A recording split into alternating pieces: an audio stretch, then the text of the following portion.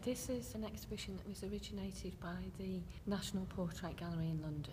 It's an annual event. It's an open call competition, so it's open to amateurs and professional photographers alike, and it's sponsored by Taylor Wessing, who are an international law firm. It attracts a lot of support from a lot of well-known people.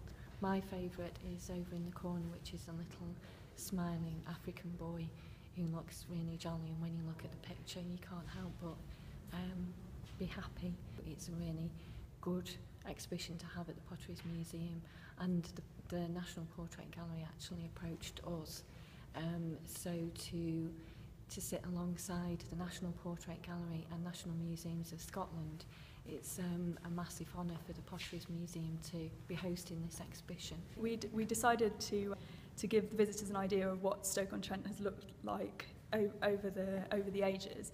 We chose photographs by the photographer William Blake. We have a very large collection of his photographs, and he was taking them in the early 20th century, and he recorded not just the industry, so the pottery industry, the mining, but also the beautiful countryside around Stoke-on-Trent. We also included some pieces of contemporary art, because many contemporary artists are influenced by the landscape.